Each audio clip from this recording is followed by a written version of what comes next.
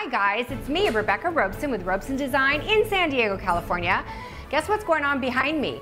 I am getting ready for a huge thing. Well, it's actually Christmas 2017, and the next design session is going to be on preparing for Christmas. Behind this plastic thing in my own living room is Oscar and Alex, and they are painting my built-ins white. Woohoo! I'm so excited. Oh my gosh, already it looks so, well, oh man, this is strong in here, guys.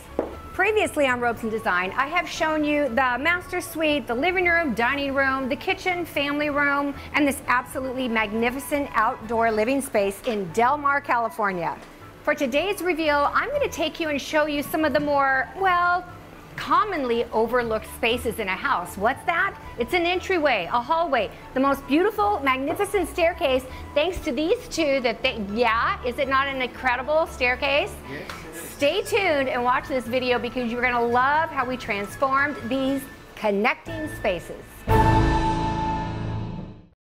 Welcome to your new home. Wow.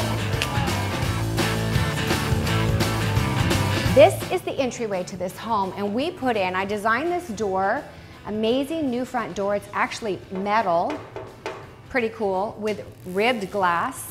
This is very much like the door that I have in my own office, where we have this really cool horizontal line. You'll also see in the other areas of the house that we replaced all the doors as well, the interior doors, and we kept that horizontal paneling look. So there is a connection between all of the doors in the house. We bought this at Furnitureland South. The client was with me and she fell in love with it as well. It's also a great place for the client to store candles, additional decanters and vases, and just things that she would use for entertaining. Look at this gorgeous painting. We got this at a gallery in La Jolla, and I think it's absolutely beautiful. It's an original. We've got this guy, he's a shot disc putter thing.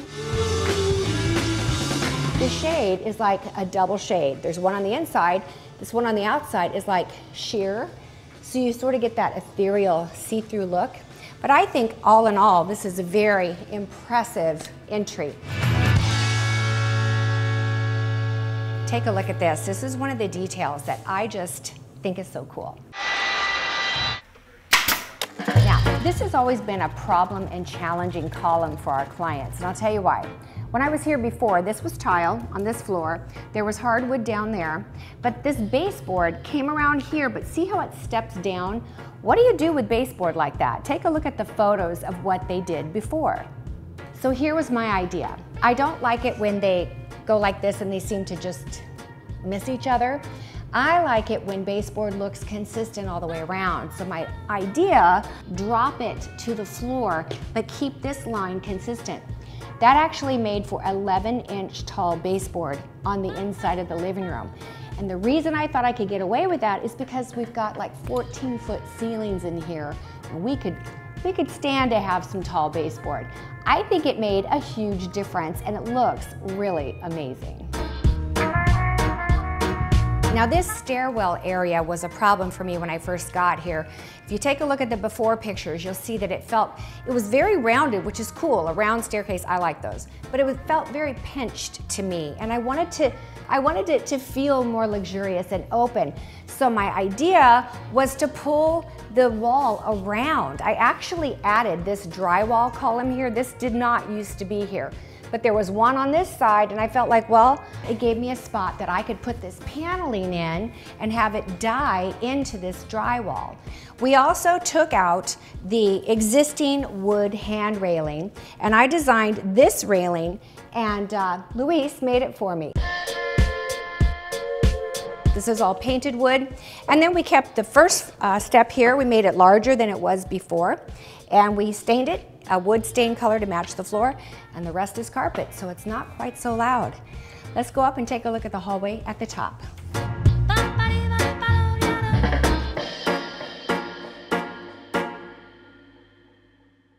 So coming up this staircase is kind of a pleasure, to be honest with you. This railing that Luis did feels so good on the hand, and I love love this light fixture, don't you? I chose a very neutral color for the walls up here. This is where they wanted to have their family photo gallery. It was very important. We changed all the door heights to 7'6" up here, and they're 5-panel doors. Had these beautiful frames that are in a nice dark, almost espresso walnut color. Triple matted the photos, and they are made so that you can take the pictures out from behind and change them with time, which is kind of a cool thing.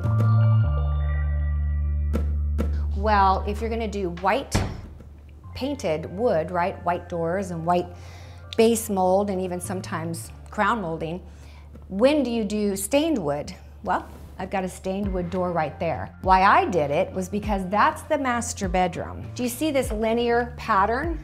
How the doors have the linear pattern with the panels? And I did it here as well, only in glass. So all of these elements kind of come together and create what would otherwise be kind of a connection space. A lot of people don't put that much thought into their stairwell or their hallway at the top of the stairs. But I promise you, if you do, you can come up with something pretty nice.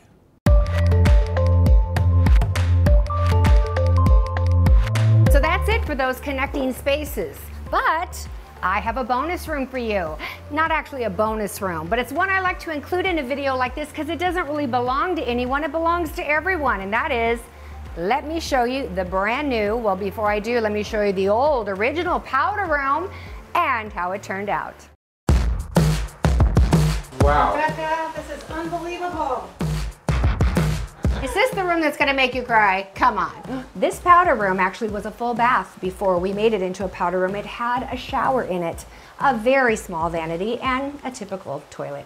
The problem was the shower didn't work and no one had used it for about 12 years. And I said to them, do you really need it to be a shower? Can we actually use that space more efficiently? You guys have been very busy with how much left.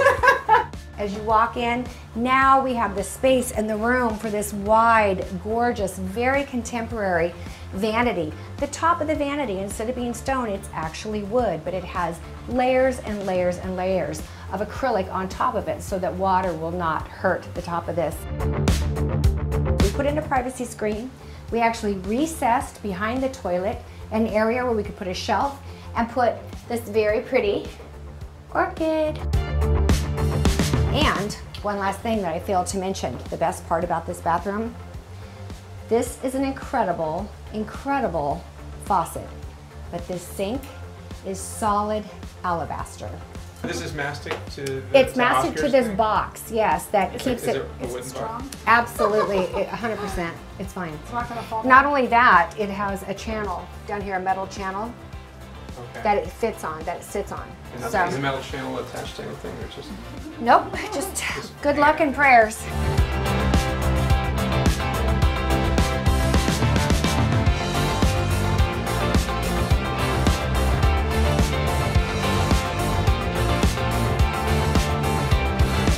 All right, so I hope you enjoyed this video today and you've learned something about things you can do in some of those unthought about spaces, the connecting spaces. I mean, what about that baseboard, huh?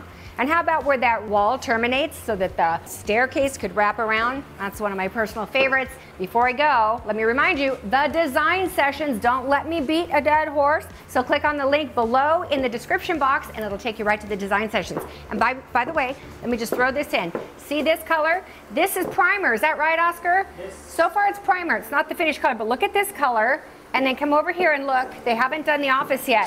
So you can I look in here? Okay, you'll fix it. That's the other color. That, you know what that color is called? Smoker's teeth. Had to go. Thank you, Oscar. You're not gonna get me all gross, right? Thank you, Alex. I think you guys are awesome. Bye guys, see you next time.